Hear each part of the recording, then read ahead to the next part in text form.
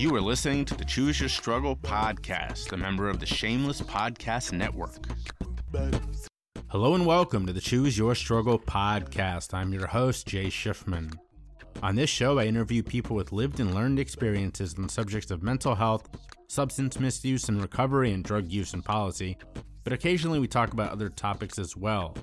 This week's guest is author and licensed marriage and family therapist Laurie Singer. But first, Kid Mental, let's go. Things ain't always gonna go our way, but you can always win when you choose your struggle. And some battles are for yesterday, but today is for a new beginning. Choose your struggle, and don't worry about what they say, cause you can always win when you choose your struggle. And you can bounce back just as Jay. Come on and listen to Choose Your Struggle.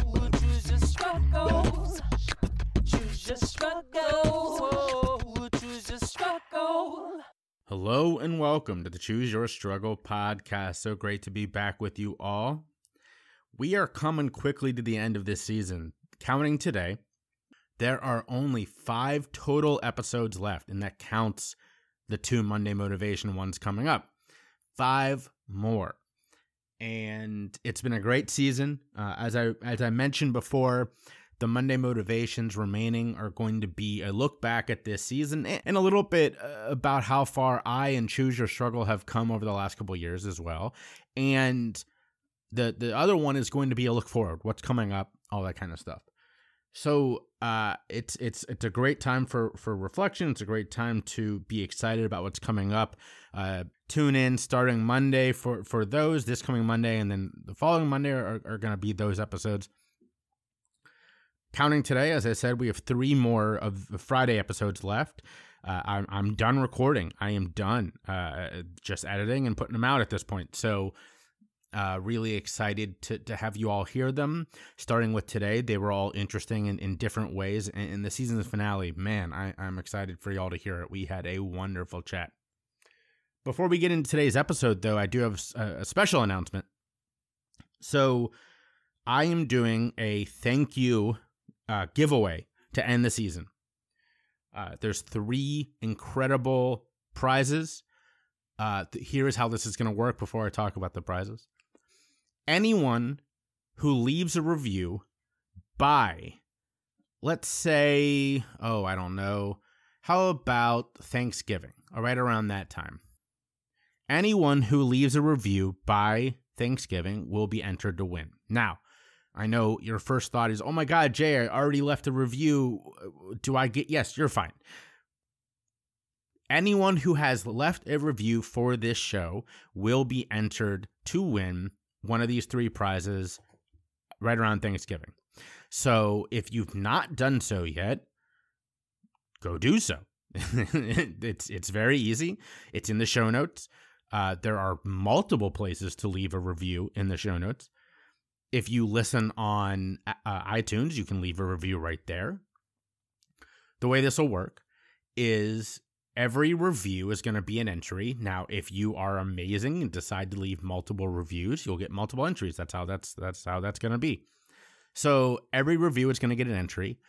I will then enter those names into sort of a random name generator. And the winners will be selected at random. So there's no bias here. You just have to leave a review. That's all you got to do. It doesn't have to be a good review. I mean, I'll be less excited if somebody leaves a 2-star, this podcast sucks, I don't even know why I listen, and they win. Yeah, that will suck for me. But, fair and square. So leave a review. Look in the show notes wherever you're listening to this. If you're on iTunes, just leave it right there. Other sites include Listen Notes. There's an incredible website that you all should check out called Great Pods, because the founder, the captain, Imran, is a good friend, has been on the show. Leave a review there. Leave it anywhere. Leave a review anywhere. If it's not one of the verified places, I won't see it. But that, if you don't think I'm going to see it, feel free to send it to me. Also, to make sure I can find you, because a lot of those reviews don't have your name. If you want to reach out to me on social media or through the website and say, hey, just a heads up, this I don't know, StarFan63 or whatever is me, yes, please do that, because as you heard me just say, this is going to be through the end of November, so the names will not be announced on this show. They'll be on social media. So definitely follow me there. If it's someone I know, I don't know. Shout out to, let's say, who's amazing and always listens to this show. Shout out to my dear friend Paris Prinkevich. If she leaves a review, I'm gonna be like, hey Paris, you won. You know, like if she gets pulled. If I don't know you personally and your name does not resemble who you are, please say, send me something. So the 3 prizes. Number 1. That is going to be a Choose Your Struggle prize pack. That's going to include some stickers, wristbands, magnets, and tank tops. You're going to get the whole works.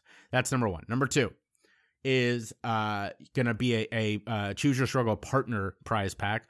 It'll be a roll-on muscle gel from the incredible people over at Roadrunner and a gift card from my friends at Bookshop. So that's amazing. Thank you to my partners for that. And number 3, because you know that feeling good and being comfortable, not in pain, these are things that are very important to me here at Choose Your Struggle. So I don't even know how to pronounce this. It's a muscle massager made by Yuji. If you work for Yaji and I'm saying this wrong, I'm so sorry. Let me know. But you're going to get a muscle massager from your friends here at Choose Your Struggle. So, so many reasons to enter, so many reasons to leave a review. I'm going to talk about this on every episode for the last 5. So, get used to this. And please do it. It means a lot to me to hear your thoughts. It means a lot to the show. It bumps up, it's very helpful to have more reviews, and it can help you out. You'll be entered to win a prize. So please do so. Now, without further ado, today's episode is with, as you heard on theme on the way in, Laurie Singer. She is a therapist. She's an author of a really fantastic book. I found her online and just loved her story. And you're going to hear why. I mean, it's not often. I say this. I say this from the heart. It's not often that I'm speechless, and you hear it early on this, or I'm just like, ugh. I don't know how to respond to that. And I would say in a good way. It is a good way. I mean, it's the vulnerability of her story, and that's incredible. So, huge shout out to Laurie for being incredible, doing really amazing work. What's so great about Laurie is that she has this vulnerable, moving story at the beginning, and then by the end, we're talking about fetishes. It's just a full spectrum. So I really, really am appreciative to Laurie. One note, for the second time in 2 weeks, we had an issue with the other person's technology. You heard that last week for Ayanna Davis. Laurie was having some issues on her end, and by the time we finally got it working, our allotted time was a little bit less than normal. So it is a shorter episode. Which is one of the reasons why I don't mind just yakking on here on the intro. So, but it's a shorter one, but she knocks it out of the park the entire way. So thank you to Laurie and her team, who were very helpful in making this conversation happen. And I really, really hope you enjoyed this conversation, because I enjoy getting to know Laurie. So without further ado, enjoy my conversation with Laurie Singer. A quick shout out to my Patreon supporters. I am so grateful for your support and your love. Y'all have been with me since almost the beginning, and so much of this podcast could not be done without you. Almost to a person, they've all told me that they didn't join for the perks, although there are some pretty fantastic perks, but they've all joined just to support the show, and it really means so much to me. Now, if you join, you are going to get some stuff in return. You'll get sneak peeks, extra content, and the chance to interact with me on a second level. It's really a great way to show support if you love this show. So go ahead and check it out today. Go to patreon.com/chooseyourstruggle. The lowest tier is only $3.40 a month. And there's multiple tiers after that. There's something for everybody. So truly, I truly mean this. Thank you to all of my Patreon supporters. And if you've been waiting to sign up, well, now's a great time. So head on over to Patreon and show a little bit of love. Choose your struggle. Find me on social media. Check the link in the show notes or search for me, Jay Shifman, on YouTube and LinkedIn, and Choose Your Struggle on Facebook, Instagram, and Twitter. Hi, everybody. I'd like to introduce myself. I'm Laurie Singer. I'm a licensed marriage family therapist and board certified in applied behavioral analysis. I'm in my 60s and I'm very active in my community.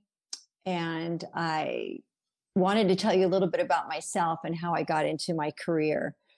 It was later in life. I was not good in high school at all. So I don't want you to think that I've accomplished all this at a very young age. I started everything later in life. My relationship with my husband, I moved in when I was 19. So I guess that started early, and wow, we're still That's early. Congratulations early. on a very long and I would assume happy marriage. Yes, we're very happy, and we still support each other along the way emotionally, which is great. I think that's key. But my husband and I did experience a tragedy early in our marriage. And actually before that, I had a not so normal childhood growing up in the home of an alcoholic parent, a mother, and she left our family when I was 10 years old. And so my father raised us, and that was difficult for him, especially coming from a background of just a middle-class family, growing up Jewish, and not having a mother in the house was difficult for my dad. We pretty much raised ourselves, and that impacted us throughout our lives. I didn't realize it at the time, how much it was going to impact me as an adult and as an adolescent. So it was fortunate that I did meet my husband at 19, because I think I could have definitely headed down the wrong path if I hadn't. So when I was 19, I moved in with my husband. We had our first child when I was 22. And then we had our second child when I was 23. And then he developed cancer and died when he was 26. I mean, when I was 26, I apologize. And he had just turned 2. And that was very traumatic for our entire family, having to watch your child suffer. And then, just being away from our other daughter who was 3, and we lived at Children's Hospital at the time. And it was very, very difficult. What I walked away with from that was that I wanted to do something for the other families that were there and the other siblings, because when my son was in the hospital, he was in the hospital for 2.5 months until he passed away. And my daughter would come to visit, and there wouldn't be anything for her to do there. She would just wander up and down the halls or hang out with us. And there really wasn't anything for my son to do either. So we decided that 2 months after my son passed away, we would have, we wanted to have an event in his name and donate the money to Children's Hospital. And we've continued to do that. This will be our 35th annual event in our son's name, Jacob Singer. All the money is donated to the Child Life Program, which actually my husband and I were founders of. Because we kept donating money every year to the playroom, they were thinking, well, we can't just keep buying the kids toys. We'd like to help fund for therapists for the other kids that are staying there and for the families, because a lot of the times the kids don't make it out of there, and they need to work with somebody. The siblings need to talk to somebody. It's a doctor-free zone. And so we helped fund the Child Life Program at Children's Hospital, which I'm very proud of. And I also, because of his death, I ended up going back to school and running cross country for the local college, a community college. And having barely graduated high school myself, because my grades were so poor at the time, I didn't know that I had ADHD, and I probably have another learning disability, but I was able to use my skills in running to study. And I ended up being the cross-country captain for our team. and I graduated valedictorian and headed over to UCLA.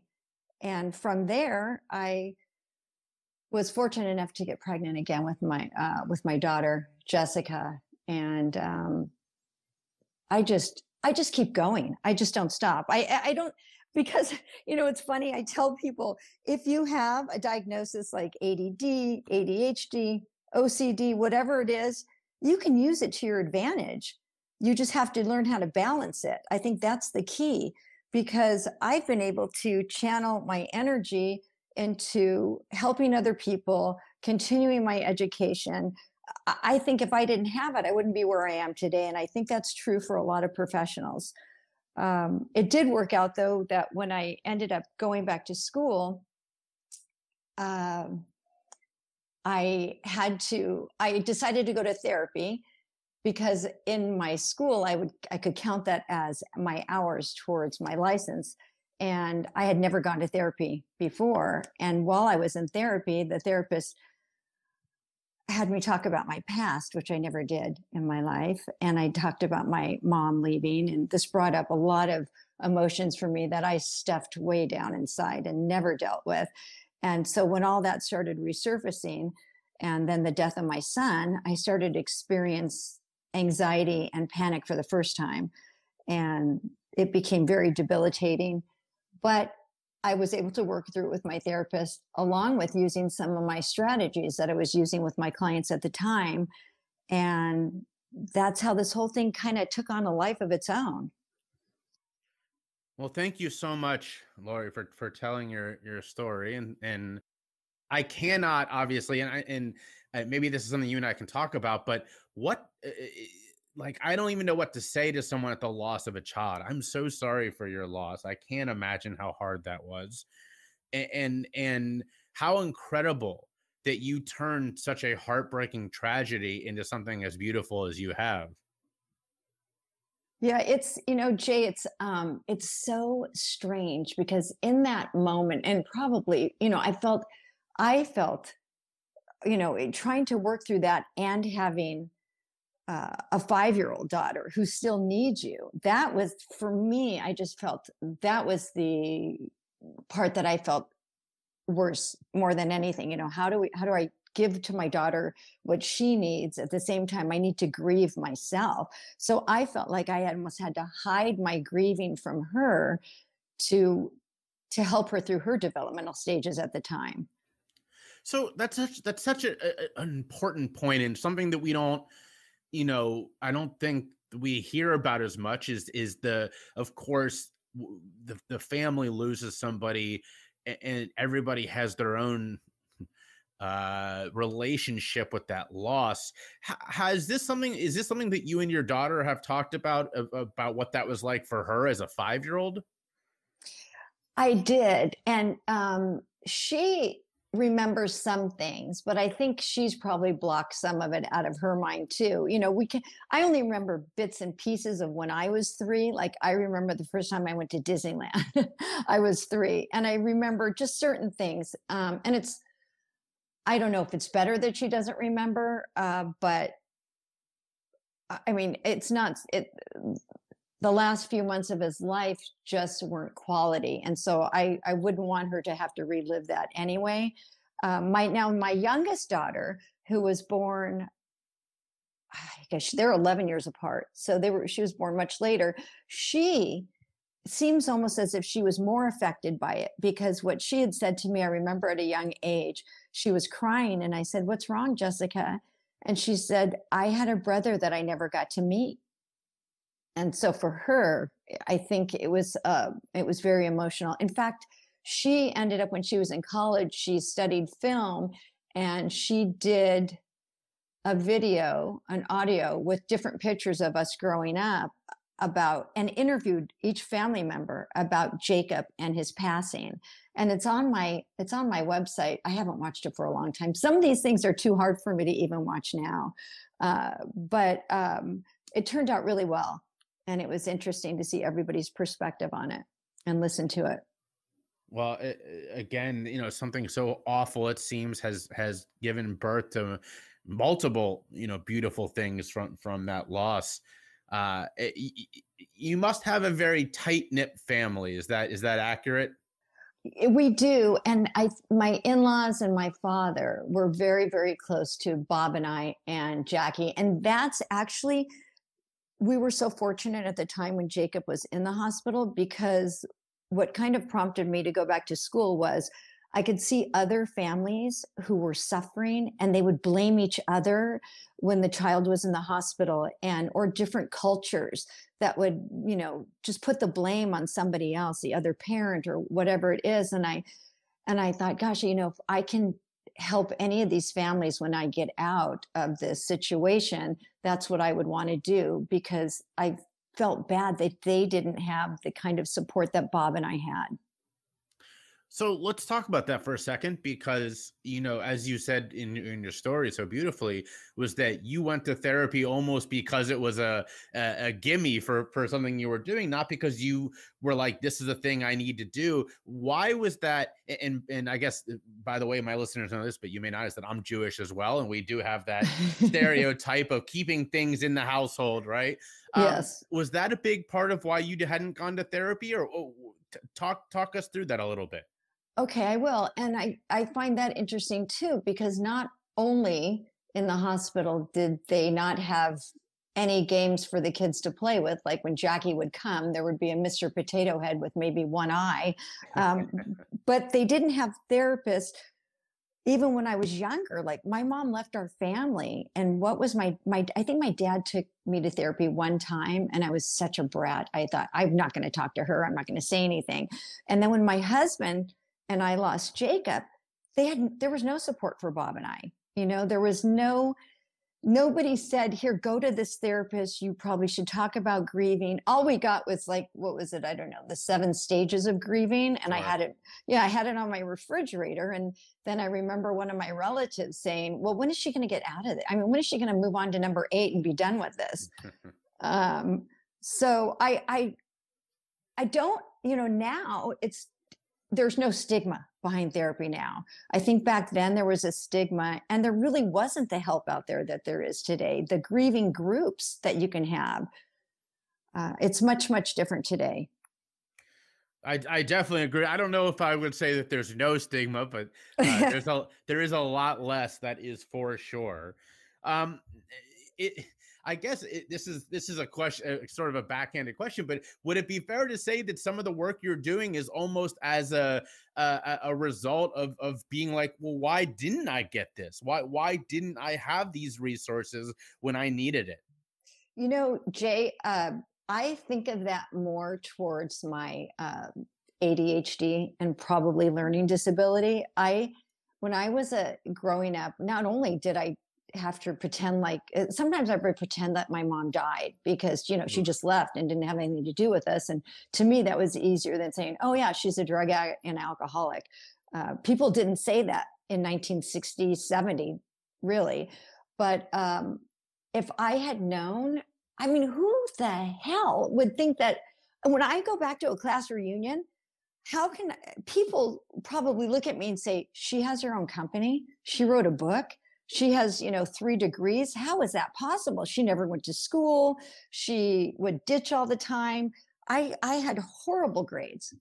So more importantly than I think the therapy, which, I had to go through, but if I had known I had a disability at the time, how different would my schooling be as younger? I mean, it would be completely different. So you just brought up a good point, and a question I love to ask people who, like you, have lived and learned experience. And I think that's such an important mix because, of course, somebody with all the incredible education that you've had is going to have all this knowledge that someone like me, who is much less education but with lived experience. But do you think that you could be doing the work you're doing right now with the passion that you have if you didn't have that lived experience as well? No, certainly not. I don't think so, because I can empathize with people. Plus, people can't bullshit me. because that's important. That's very important. Oh, it's very important. I'll have somebody come into my office, let's say a parent and a child, and they'll say, well, my child's really special. They can do this, they can do that. And we have to make allowances. We can't put a reward system in place because I just give them money, or I do this or I do that for them. And I tell them, I say, your child is unique, but your child isn't that special. I mean, we're all the same, we're not that special. We just have our own differences. So I think that's, I don't think I could be doing this. I really don't. And it's another interesting thing is at the time my son passed away, and probably for the next 10 years after that, people would come up to me and say, probably elderly people will say, this happened for a reason. And I thought, what do you mean this happened for a reason? How can you say, I watched my son being tortured and you're telling me that this happened for a reason? But now, 35 years later, looking back at how much I've helped other people, maybe it did happen for a reason. Maybe there was a bigger plan. I don't know. Who's to say? All I do know is, to your question, no, I wouldn't be able to help people in the extent that I am now. It wouldn't have happened. That's a great transition into talking about your work. But before we do, let's, if you wouldn't mind shouting out where people can find you online, buy the book, all that kind of stuff.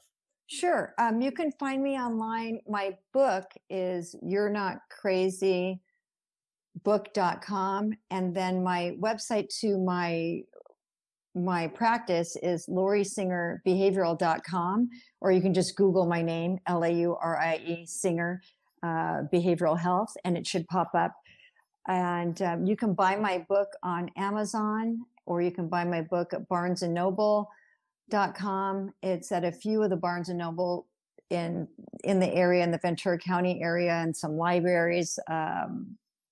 And that's where you can, I think both of the websites will connect with each other. So if you look up one set website, the other one should be available to you. Hey y'all, it's me, your host. I'm sorry to interrupt what I'm sure is a fantastic episode of the podcast, but I have to give a quick shout out to my partner, Roadrunner CBD. They have been working with me for a while now, and I just love their products. They have everything from tinctures to muscle gels, and all of them are fantastic. I rub the muscle gel on my legs before I run, and they keep me feeling pretty good, which is saying something. So check out Roadrunner today at their website, www.roadrunnercbd.com/ref, REF/CYS. Again, that's roadrunnercbd.com/ref/CYS, and use the code CYS at checkout to let them know that I sent you and get 10% off. Trust me, you're gonna love this. I've sent some of their products to a couple different people, and they've all become repeat customers. So check it out today, and don't forget to let them know that Choose Your Struggle sent you. Thanks for sharing the podcast with your friends. If you're listening on Apple, please rate and review, or check out the review link in the show notes. And don't forget to subscribe wherever you get your podcasts. So we've now heard sort of what brought you to this point and why you care so deeply about it. What I think is so interesting is sort of the diverse topics that you cover in your work. Can you talk a little bit about why all those are incredibly important? And I have to point out one of them in particular, because all my listeners are going to love this. Your book, it says You're Not Crazy, Living with Anxiety, Obsession, and Fetishes. So let's talk a little bit about that diversity for a moment of all those topics. Okay. In my work is never a dull moment, and nothing really surprises me anymore. I think a lot of the clients that come to see me, I try to make them feel very comfortable. And some of them will say, gosh, I've never really shared that with anybody before. But I figured they're coming in to see me. They need a solution. We need to figure out a solution to their problem. And how is that going to happen? And some of them will say, am I the craziest person that you've ever met? And my answer is always no. because they don't, I guess maybe they don't realize I've been doing this for over 20 years. So I think I've heard just about everything. And by reading my book, you'll see what I mean, especially in the fetish department. And I think really that people are relieved once they tell me. It's like a weight that's taken off of them, a backpack full of rocks. One person had told me, it feels like I had a backpack full of rocks and now I took off the backpack. So I thought that was a good analogy.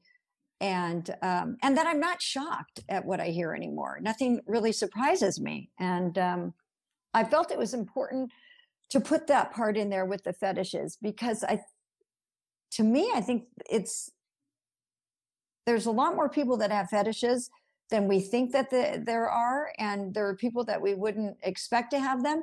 And it's okay to have them. The problem is when it becomes where you can be in trouble, but with the police, or you can get in trouble legally is the main thing. You can have a fetish as long as it's healthy, but just make sure you don't cross that line of where you're going to be arrested.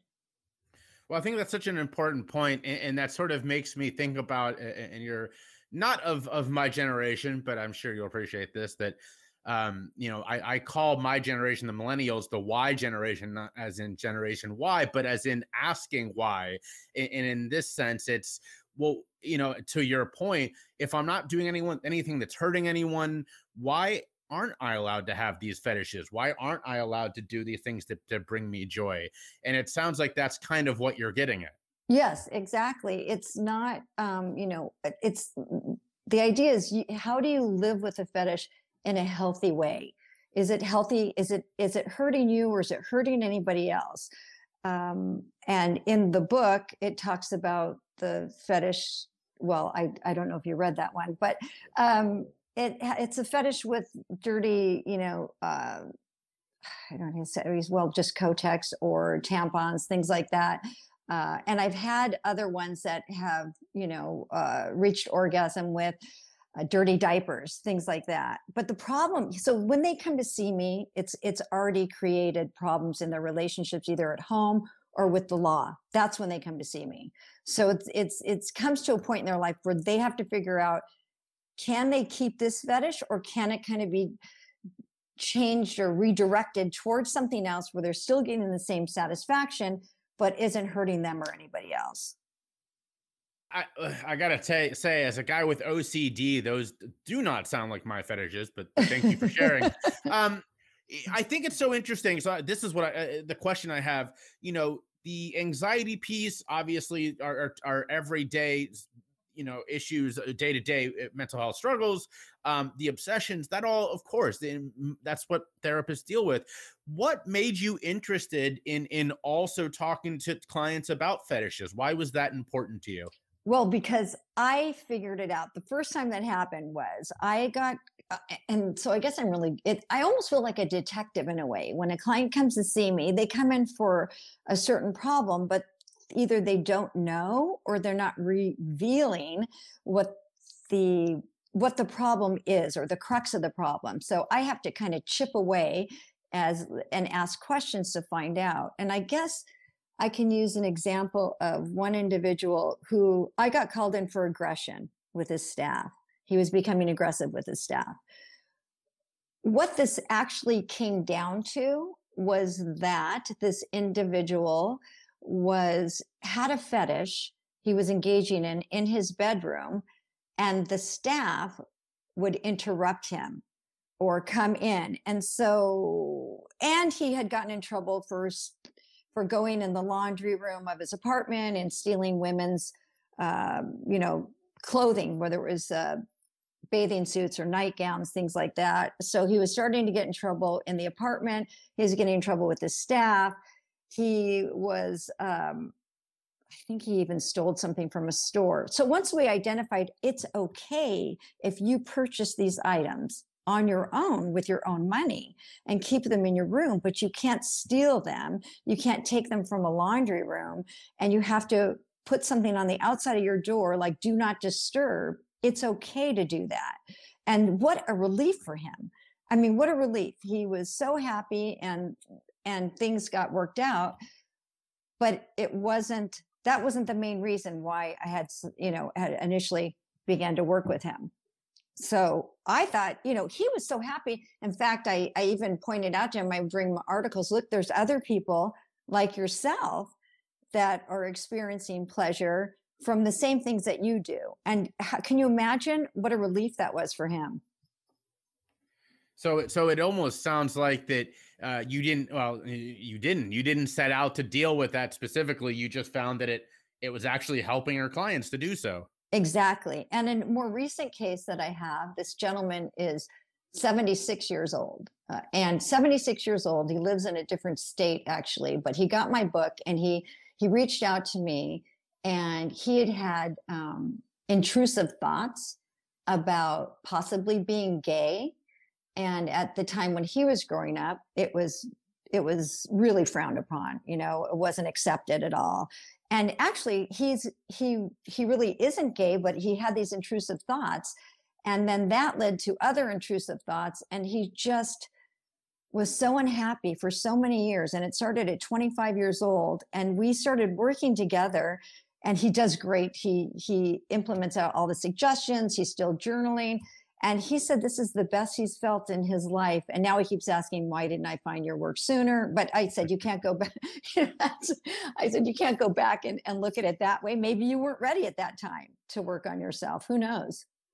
So let's talk first about the book. And then I do want to, of course, at the end, talk about how people can work with you. But so what was your motivation to write it? I mean, there are a lot of therapists who do incredible work, but never have that drive. What to you was like, all right, I have to do this? Well, many years ago, I get a lot of referrals from dermatologists because I have a lot of skin pickers, the excoriation and obsessive compulsive disorders. And the physicians in the area would say, Laurie, you should really write a book. Your stuff really works. We can give a patient medication, but if they don't have the right type of therapy, it's not going to work. And I thought about that for a while. And then I was just getting started on writing the book, and my mom developed cancer, and I actually reconnected with my mom. And that's in the book as well, which I never thought I would do. If anybody would have asked me growing up, would you help your mom? Would you do this? I would say, no, there's no way I am. But when she did develop cancer and she was all alone, I thought to myself, okay, what good is this going to do? I have a choice. There's a choice I can make in life. I can choose to have a relationship with her. It's not going to be the relationship one ideally of mother and daughter, but it's the best that we're going to have. And I can introduce her to her grandkids. How great would that be? And so I put the book on hold, and then she passed away, and then my dad passed away. And finally, on my 60th birthday, just almost 2 years ago, I thought, okay, now it's time. I have to write the book. I needed a new goal. Well, that's awesome. And I can assume you've already told a couple stories, but I'd assume that something like that, the feedback, the positive responses you've gotten are what, as someone, that's why I do this show, is the positive feedback. I'm sure that in many ways is the case for you as well. Yes. And the one case in the book, the OCD case in the book, was based, the clients are changed. Male could be female, whatever it is. And the family dynamics have changed. But that one OCD case, when that individual came to see me, it was the first time I thought, I don't know if I can help. This girl was a mess, and I felt horrible. I mean, they had quit school. Their whole life was just stopped. And the partner at the time was enabling the individual for years because he didn't know what to do. He didn't know what was best. And so it was the dynamics was just amazing. And then when I started to write the book, I called this couple back into my office 6 years later. They responded. I couldn't believe it. They came back in. This was 6 years later when I went to write the book. And that individual with the OCD, I said, how are things going? And she said, everything's going really well. And I said, oh, that's great. What seems to be working? And she said, well, I still have the OCD, but it doesn't dictate my day. I still have the motivational story you wrote me. I still have the visuals in my bathroom. I still have the visuals next to my bed. And she just graduated college. They got married to each other. I mean, it's just an amazing story. And she told me, she said, Laurie, when I first came to see you, I was so bad that I was actually contemplating suicide, which she never told me. So I'm really glad that I can't believe they're still using everything. That's what's amazing to me. And you're right. That's what's a motivating factor in all of this, to helping people and see that this stuff really works. It really is amazing. So that's again a great transition to if someone's listening to this and they're saying, wow, she's speaking my language, this sounds right for me. What does working with you look like? And well, what it looks like is, and in my book, you'll see that I go into my story and kind of what I did at the beginning of this interview. And then it goes into each case study and what that looks like from the time they walk into my office until we develop a treatment plan. So I'll get somebody will call my office and my office manager will screen it. And then I'll talk to the person and I'll say, this is what my therapy looks like. So you have to be willing to work with me. And this is what it's going to look like. It's not going to be where you're going to come in every week and tell me what your problems are, and then you're going to leave. It's very solution focused, and you have to work at it. I'm going to give you homework.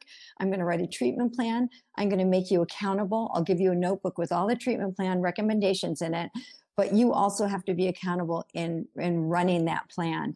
And in my book, I have a section in the back that's actually a workbook. It gives you all the tools. It teaches you how to write your own motivational story, a fill in the blanks, if you will. It has visual aids in there that you can make copies of everything and write your own treatment plan. That's pretty cool. That's definitely something that I think everyone can use, whether you end up, working with a therapist or not. That is a tool for self-inspection, and that's something we all could use. Yeah, one of my more recent clients is I think she's 20-year-old skin picker. She came in for skin picking, and she was seeing another therapist for about 2.5 years. And this is typical, and it's nothing bad. I mean, everybody has their own modality that they use. Mine is very fact oriented. And once I give you the data sheets, when you come into my office, I kind of try to get a history of the problem behavior, because you may not really know when it started, but you know what's happening Sure. right now. And then we review data sheets together, antecedent, behavior, and consequence. And the antecedent meaning what's happening just prior to the behavior, and then what it was a consequence of your behavior. Because I want to come up with a plan that's going to take a proactive approach. We'll find out what the triggers are that's happening just prior to your behavior, and how do I come up with a plan to stop you from engaging in the behavior? And if you do engage in the behavior, whatever you're doing now isn't working because you're continuing to do it. So we need to come up with a plan for that as well. Well, I appreciate that you are very much a take charge and let's make sure we're helping you and not, just talking through things. I like that you are plan oriented. That's pretty great. Yeah. And I give somebody, like I will tell somebody, I just had a mom just text me just now, actually. And she said, do you think it's going to work? Do you think it's going to work? And I was like, I don't have a crystal ball. I don't know if this is going to work, but I'm ready to write the treatment plan. And so if your daughter's going to run the plan, it will work. If she chooses not to run it, I won't see her anymore, because I don't want to take her money. I don't want to waste my time. And I have other people that want to see me, that want to do the work. Well, I love to hear that. We need more treatment professionals like you, and I appreciate you taking the time to chat with all of us. Before we get into the final questions, one more time, if you wouldn't mind shouting out where people can find you online, where they can reach out, all that kind of stuff. Sure. So you can find me online at lauriesingerbehavioral.com, LaurieSinger, behavioral.com. You can also look at you'renotcrazybook.com, or you can just Google my name, Laurie, Laurie Singer, Ventura County, behavioral health. Well, we always finish with the same two questions. The first of which is, you help so many people, but what self-care habits work for you? Well, I just got back from backpacking in the Appalachian Mountains. So I did it was a 115-mile backpacking trip through Tennessee and North Carolina.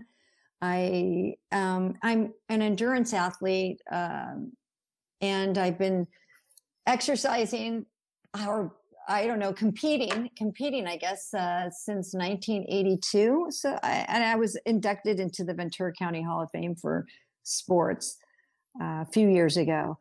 But I run, I bike, I swim when I'm not working. That's what I do. And my grandkids. Well, congrats on the Hall of Fame. That's awesome. Yeah, that was nice. That was a surprise. So the final question we always finish with, is we've now spent the last 35 minutes hearing why you're amazing. We all need to be following you and reading your book, but this is your chance to shout out some people that are influential on you. So what are you reading? What are you listening to? What are you watching? Anything like that? What am I watching? Oh my gosh. So you mean like on Netflix? Literally anything you want to shout out, books we should read, podcasts we should listen to, anything like that. Okay. I read a great book. It was, it's right here. Manson Exposed, which was an amazing book. If you ever want to, I like to read true stories most of the time. So it's by Ivor Davis. That was a great book, Manson Exposed. I'm just starting another book, In My Father's Court by Isaac. Actually, his last name has to be Singer, but that looks like it's very interesting. What do I like to watch on TV? Or I don't watch a bunch of TV, but I do watch, there's a series I'm watching. What the heck is it? Now I can't think of what the name of it is. Oh, Billions. So Billions is great. And there happens to be somebody with a fetish on that. So I found that interesting. I thought that was good. And that's about it. I don't have time for much else, it seems like. Well, that all is very interesting. Thank you for those shout outs. And I just sincerely, thank you so much for taking the time. It's been fantastic chatting with you. Jay, thank you for your patience. I really appreciate it. And for having me on your show. It was very, very nice of you. And I always learn something from every podcast that I do. So I appreciate you having me on your show. The Choose Your Struggle podcast has been so lucky to have numerous truly change-making authors on this show. From Adee Jaffe to Emily Dufton, we have been blessed by hearing them speak, and now it's time to grab their works.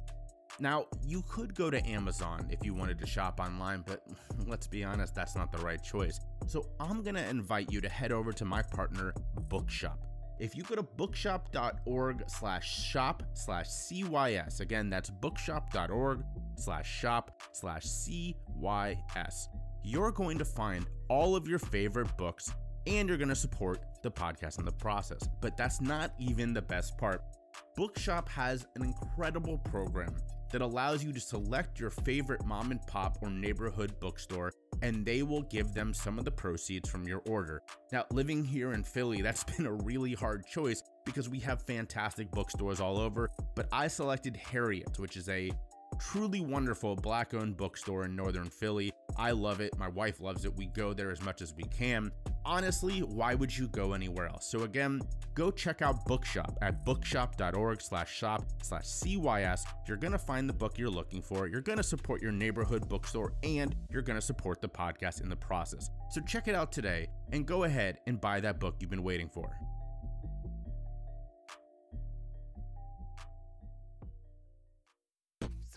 Subscribe to my Patreon for behind-the-scenes looks at the podcast, sneak peeks, and bonus data.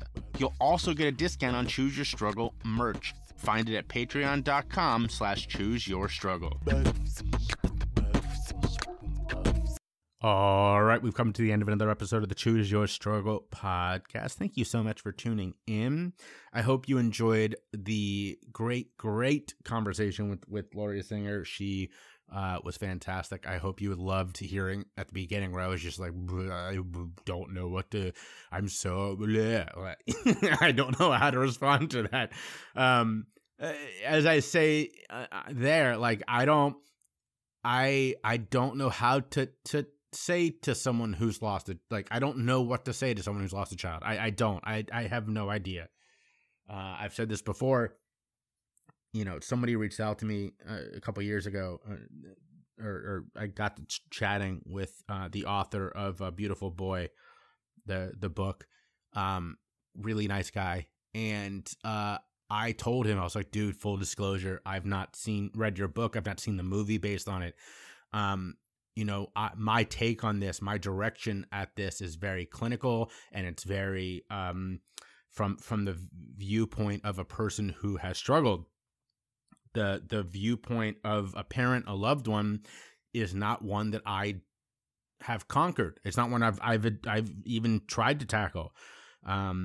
It's a whole nother world, a whole nother realm. And it's not one that I spend a lot of time in, for both emotional strength and also, that's not my right to win. As I love to say to Ryan, something I pay attention to a lot is it's one thing to say I can do this. It's another thing to say, and I have a right to win at this. My right to win is as the guy who lived through it, as a guy who has spent now years studying drug policy, drug use in theory, the science around it. That's my right to win. I can't talk about what a parent went through. And when it comes to substance misuse, mental health, and stuff like that. And so you hear me say to Laurie that, like, that's where that's coming from. Of like, I don't even know what I can say other than I am so sorry that you had to go through that. So thank you so much, Laurie, really, for a fantastic conversation. Today's card pack, we're using Blurt's Nuggets of Kindness cards. Mostly because of the kindness and the inspiration that Laurie and her husband showed with the loss of their child to try to create something out of this unimaginable tragedy. But also because we're coming to the end of the year, or the season here, and this time of year specifically is about acts of kindness and being of service to other people. So here you go. Whatever it is that you need right at this moment in time, get it. Prioritize it, make room for it, tell other people about it. Your needs are important, heed them. That's a great card. Thank you, Blurt. I fully agree. This is something I was just on the phone with our good friend at Savage Sisters, Sarah Laurel, who you're going to hear from in a couple of weeks on Rock Bottom 4, which I will talk more about on the What's Coming Down the Road episode in a couple of weeks, but that is scheduled, and Sarah is one of the storytellers. And this is something we talk about a lot, is that people who are in service to others, who do work that is completely about helping others, our needs can at times be buried.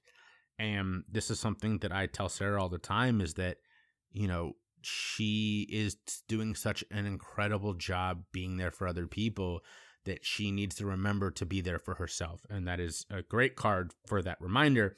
And it leads right into my good egg for today, which is telling y'all what I need. Again, I shouted it out on the intro.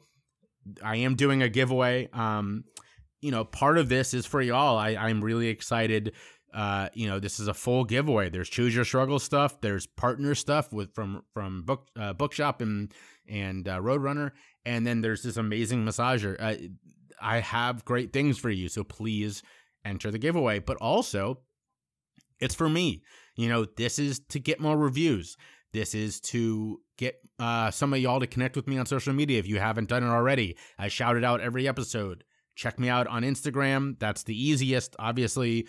I will put all the names on all social media, but Instagram is the easiest. It's where I do a lot. LinkedIn as well.